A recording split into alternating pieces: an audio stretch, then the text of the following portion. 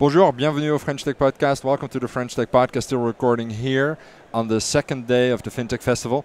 So happy to be welcomed here at the booth of the Armenia Ministry of High-Tech Industry. Really a very great honor to be here.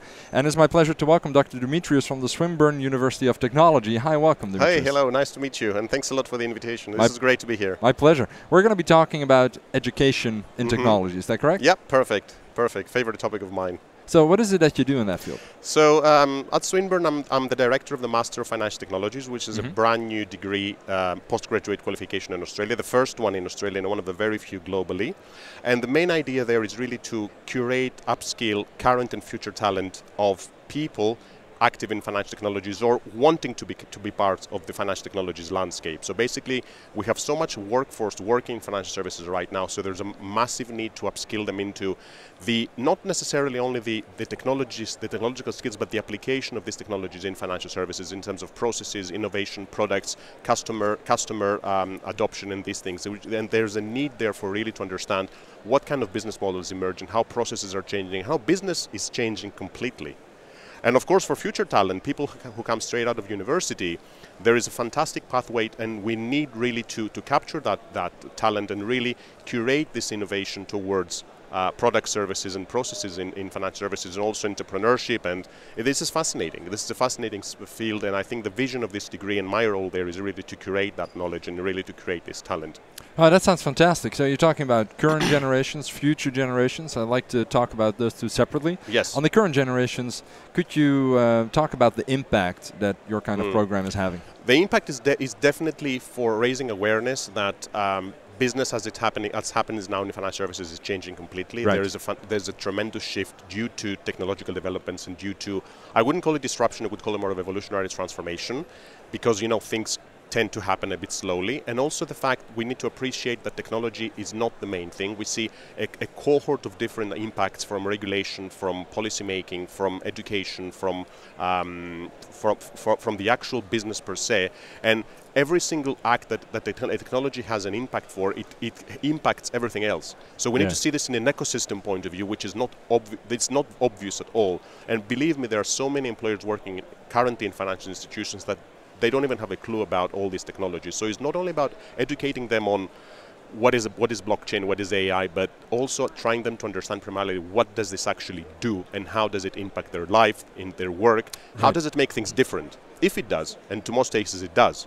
So in a previous interview, one of the speakers mentioned a study from McKinsey that got out recently, not so very long ago, where they mentioned how for some financial institutions back in Europe compared to Asia, where the ecosystem is much more competitive and the adoption of digital technology and the awareness of the importance of digital technologies has been more rapid, that for some of these Western traditional institutions, it's almost really too late. Like it's now or never from an awareness-raising educational point of view. Is that something you would agree with? Not necessarily, because education is not static. Education happens all the time and upskilling happens all the time. And at the end of the day, the mission of all these degrees, even if it is online, if it is face-to-face, is simply for me, it's how I call it, is an eye-opener.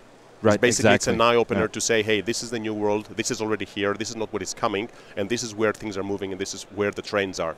So basically, it's an eye-opener, is an initiative, is an incentive to look around and look beyond the business as usual and the box that we're all encapsulated in, and see, okay, and I've seen, for example, students of mine that come to my class with basically or no knowledge of blockchain, I'll give you an example, and then they go and do other courses on strategy, on blockchain application, on coding, and they love it. But they didn't have a clue before, so it's all this eye-opener and helping them to see what is out there, which is, to me, this is what we are supposed to be doing. Because in any case, even if you do a 36 hours course, it doesn't mean you're an expert, or it doesn't mean if you do an online course, you get a certificate, you're an expert. But you are just part of the change. To me, this is where it is, and this is where universities or other providers are there for, is to curate that knowledge. Create that knowledge and help them transform their mindset. Exactly, and also be part of a bigger ecosystem, because, universities have a bigger ecosystem of innovation and entrepreneurship. They've got connections with a bigger network. So it's also around allowing the students and the professionals to be part of that network and use these capabilities and curate that talent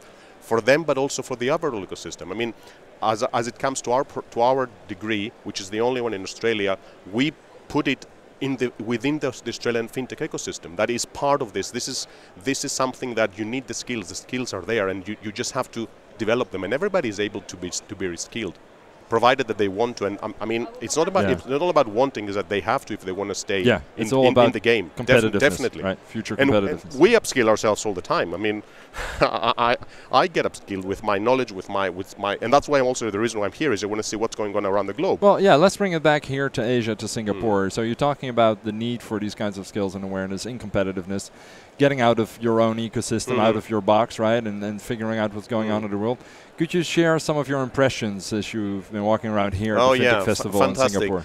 First of all, it's my first time here, and I really love it. And I found out about this through the MAS post on LinkedIn that they were inviting FinTech academics to attend, free of charge, to be honest, which was amazing. Wow. So I didn't know what to expect because, I mean, I've been to Singapore many times, and I know it's a fantastic FinTech hub here, but I didn't know what really to expect. And when I came here yesterday, I mean, I was blown away with the number of people, the number of startups, the number of big companies and players. That the whole world is here, basically, which is fantastic.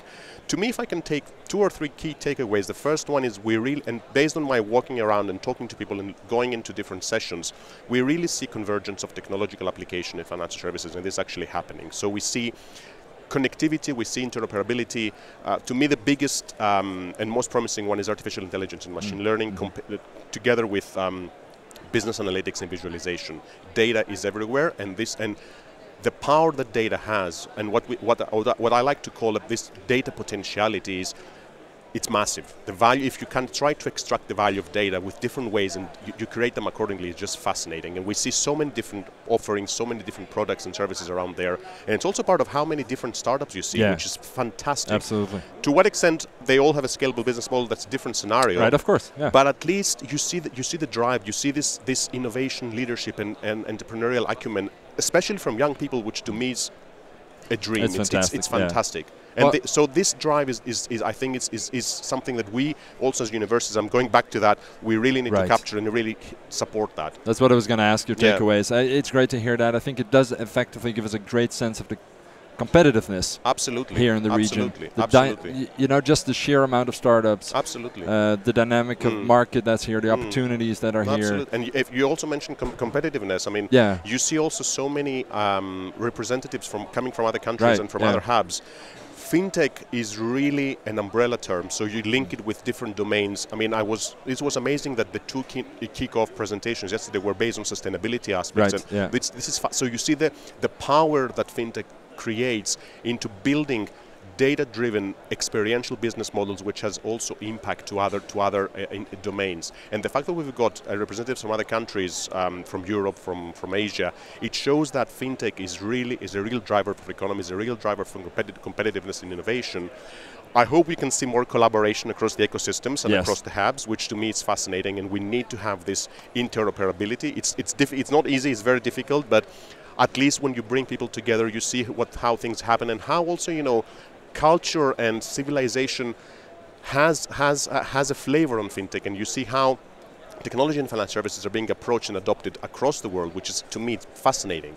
Well, I think there's no better point to end this than on the importance of building bridges between the West and the East. It's definitely one of the messages and takeaway messages here at the FinTech Festival. Absolutely. Well, thank you so much, Dimitrios, for taking the time to talk to me. Really appreciate it. Great pleasure to me. Thank you. Thank you.